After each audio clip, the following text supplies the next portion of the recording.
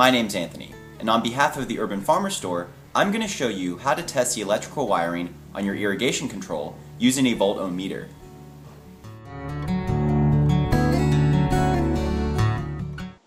A Volt Ohm meter allows for the easy analysis of power, solenoid, and valve wires. Using these simple tests can save a lot of labor and frustration. Use the voltage setting to test for power.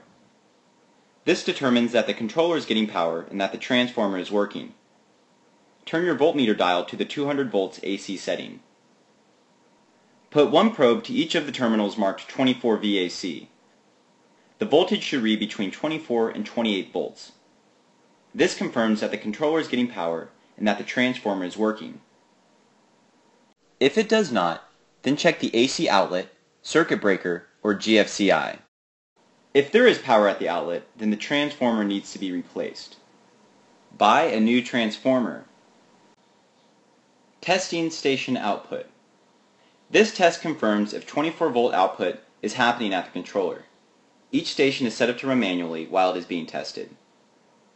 Set the voltmeter dial to 200 VAC. Put one probe on the common terminal and one probe on the station that is running manually. Repeat this test for each station. If the voltmeter reads in the range of 24 volts, then the controller is providing proper output. If one of the stations is bad, it may be time to replace the controller. If there are extra working stations on the controller, use a spare and reprogram that station.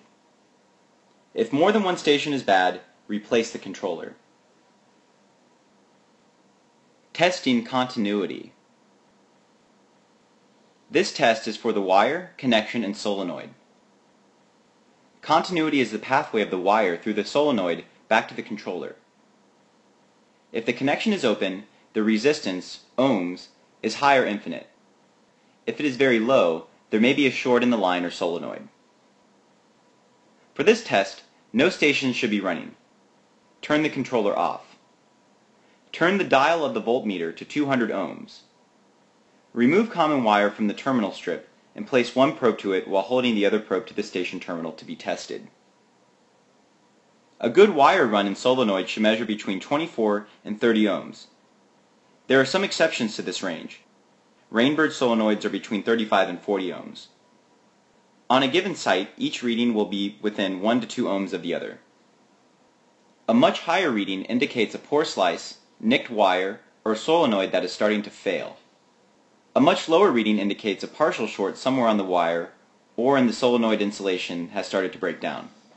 Note, if two valve solenoids are wired to the same station, the reading will be low, about half of normal.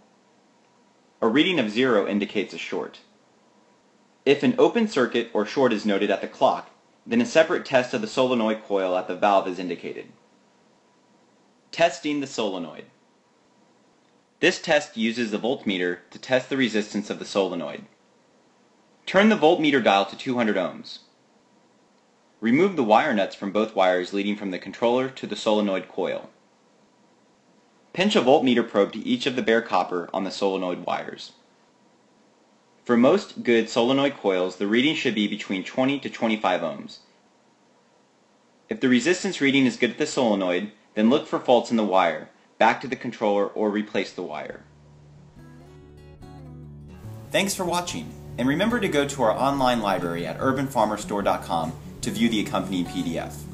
In the search bar, type in Volt Ohm Meter. The Urban Farmer Store sells Volt Ohm meters in 3 convenient locations around the Bay. When troubleshooting your controller, this is the one tool that will save the day.